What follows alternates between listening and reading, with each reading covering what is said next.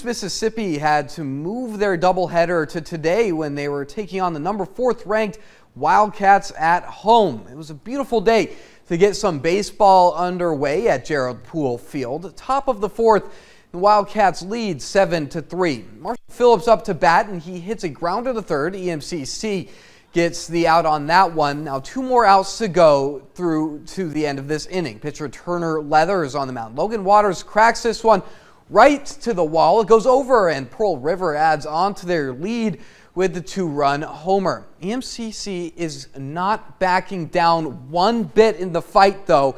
The Lions head up to bat with 2 outs. Let's see what they can do with a ballpark dog. Ethan Midline hits this one and brings West Lauderdale alum Tanner Parker through to home.